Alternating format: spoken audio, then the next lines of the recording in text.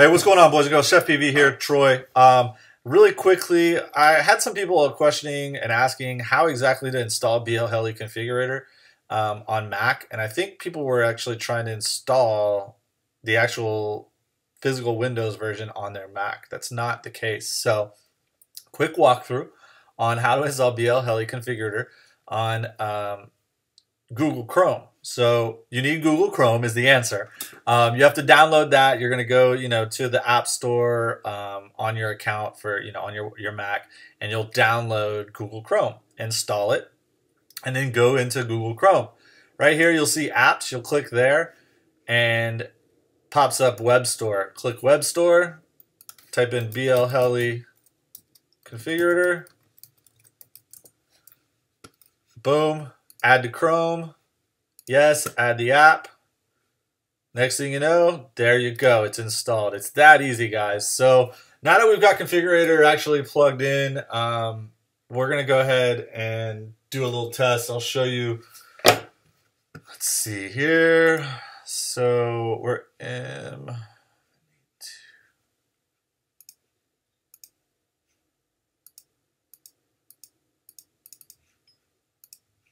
All right, so you see we're in Configurator there. I've got the Rana 220, and I'm going to pull the props off real quick. Always pull your props off. Always pull your props off. If not, you get some nasty, gross cut like that. I don't know if you can see it. It's there, I promise. Always pull your props off. So...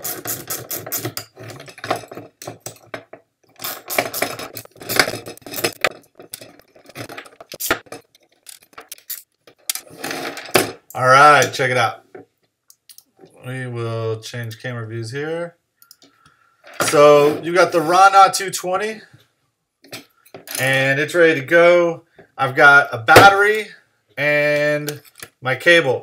So in Configurator, it's real simple. All you got to do is plug in, as you normally would, into your flight controller.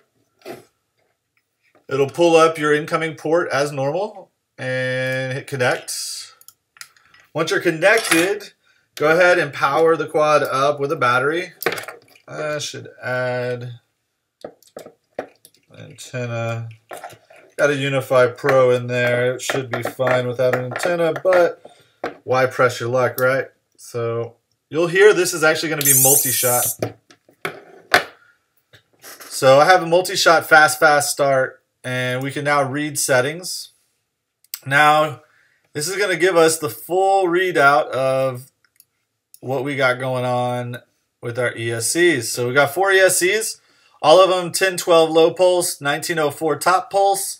They're all running X-Rotor 40 amp 1485. So 1485 will designate multi-shot, and 1485 actually signifies it's one of the special, like one of the extra ones with the different selections for tones. So things you want to look at are over in your common parameters. You want to make sure that the dampened light is always enabled.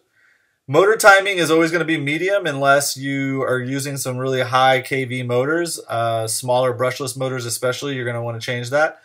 Your beacon strength and beacon beep strength are the tones that they put out whenever it first boots up. So I'm actually going to change this to 125 and this to 175. Be careful with your tone strength. You can, I've heard that you can burn stuff up, but I never have at these settings. So I do change my beacon delay to 2 minutes. That means that after 2 minutes of no signal via TX or no inputs, it'll start beeping. And that's how you can kind of use it as a lost model beeper whenever you don't have one on there. So down here, you're going to write settings if you change anything. And that's going to write all the settings to all 4. This is why I like the new configurator for Mac better than the other one. It's a dumbed down version. Now, one thing I have noticed is until I flashed the actual firmware to these ESCs for multi-shot, it was not reading the actual ESC type. It was just giving me a version number and like a weird code like GH040 or whatever. So just, I don't know, beware that you don't want to change the type. So when you go to flash your stuff, or actually here's the motor direction. Let's look at that too. So motor direction can be changed here, so you don't have to worry about it in the wiring. You can straight wire everything and then reverse the middle two usually will work. Or it's going to be the outside two depending on what firmware you're running. And then we will go into flash all. So this is where you would flash them. This is what I mean. Sometimes it will not tell you the physical name. I don't know why it didn't before, but sometimes it doesn't. Don't change your ESC type. Always leave it the same unless you know what you're doing. I've never had a situation where I had to change my ESC type. That's the actual firmware that it's typed that it's going to put on there. Multi means that it's a multi-rotor. It's not multi-shot. And then your version right here is going to be where you see the different versions. So 13.2 to 14.6, that's all standard BLHeli stuff. 14.4 and 14.6 are the last two I ran. 14.8 is multi-shot, but then if you pick one of these, you can pick the startup tone. So even after you pick this though, it's going to always designate back to 14.8. It doesn't show up as this one when you come back into this tab. These ESCs have crazy fast start on it. So it just shows as 14.8, which is multi-shot. If it shows up as 16.x, 16 point something, that's going to be BLHeli S. You can also flash D-Shot using the configurator now. If it's an available type of ESC, if it has the availability on it, it'll let you flash D-Shot. So all pretty cool. There you go. That's a quick run through again of BLHeli configurator, this time on how to install it as well. Hope you guys got what you need out of that. Fly safe, fly smart. Just fly, guys.